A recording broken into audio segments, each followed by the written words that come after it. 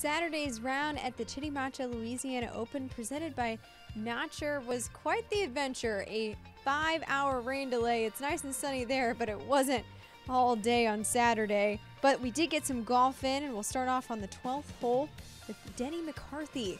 His approach and third shot. And check it out. Perfect amount of backspin on that one. Sets him up for a birdie to get him to 8 under. He is 7 under total, finished even on the day. Puts him about T32. Also on the 12th hole, Alex Prue. He birdied 11, looking to birdie back-to-back, and he did so there. He is 10 under total at T13, and so is Brandon Harkins. Check out that long birdie putt. That'll get him 2 birdies in a row as well. He shot a stellar 66. Anders Albertson.